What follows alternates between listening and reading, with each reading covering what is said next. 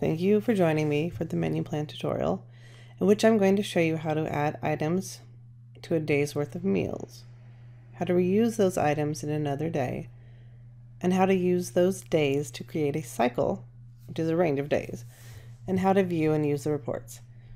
This tutorial assumes you have some knowledge of the food processor. With your program open, select New Menu Plan and enter a name and select a profile to compare it to. Now you can use one that's included with the program, like I'm going to do here, or you can create your own.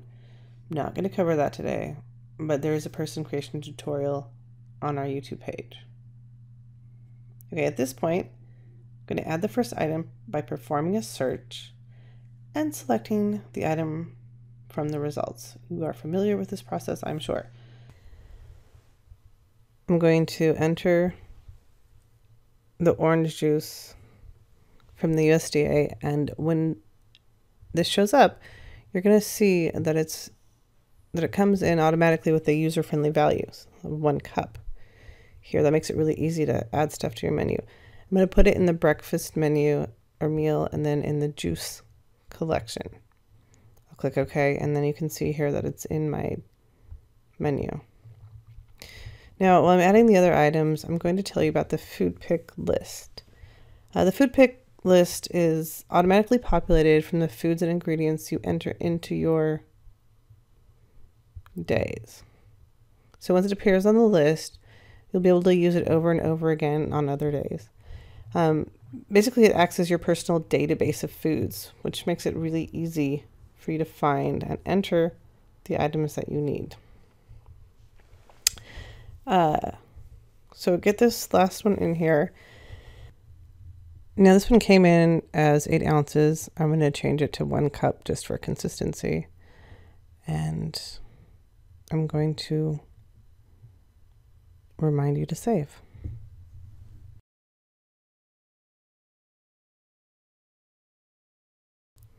Here's your list of juices and okay, the items that you entered into your menu, you can see are now in the food pick list. This is really important, and I'm going to show you why. Okay, first, I need to add another day. So I go to Day and select Add Day. And this is a different new day menu. I want to add my juices to this day, so all I have to do, rather than search for them all over again, I just double click.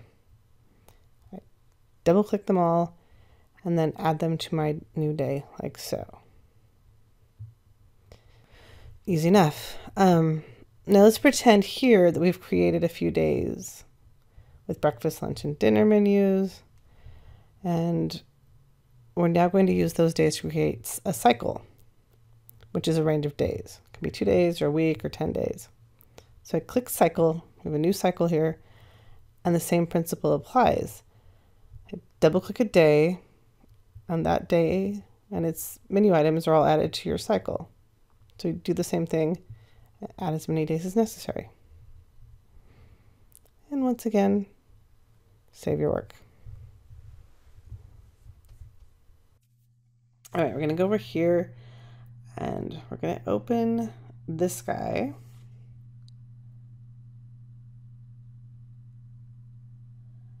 And you'll see that this day and day 2 are filled in with a bunch of foods organized by meal and collection, and they've been added to a cycle. I'm going to take a moment here and talk about collections. They're used when individuals are able to choose an item. For example, we have 3 different juices here, and individuals can select one of those 3 juices for their breakfast. Okay, if you click on the spreadsheet report, I'm going to show you that, and we're going to talk about some options with that. The spreadsheet shows the value of each nutrient for all of the items in the menu with the totals at the bottom. Now, because I have more than 1 item in each collection, the total isn't going to be a good reflection of the actual intake. 5,400 calories, it's a lot.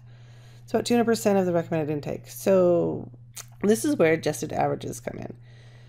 For each item, you can enter the percent frequency you believe the item will be chosen. And the program will show you the average nutrient intake.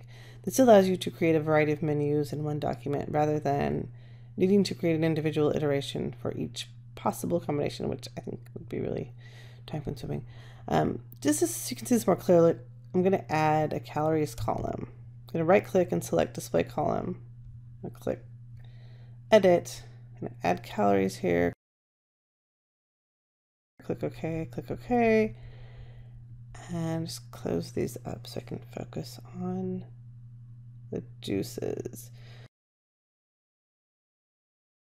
Okay, I'm going to check up here, adjusted averages, and then in this example, which has already been entered, I'm saying that an individual will select the orange juice 50% of the time, the apple juice 50% of the time, and the cranberry grape juice 0% of the time. The amount of calories for the juice is going to be the adjusted average of the calories in the orange juice and the apple juice. Same idea with the cereal here and the rest of the items. So now when I look at the spreadsheet, I see about 2,700 calories, 98% of the recommendation. This makes a lot more sense. And the spreadsheet is also useful for seeing where I need to adjust my menu. You know, I look at the totals and I see that the cholesterol is high, I see that the sodium is high, and I see that the sodium is high, in my lunch items.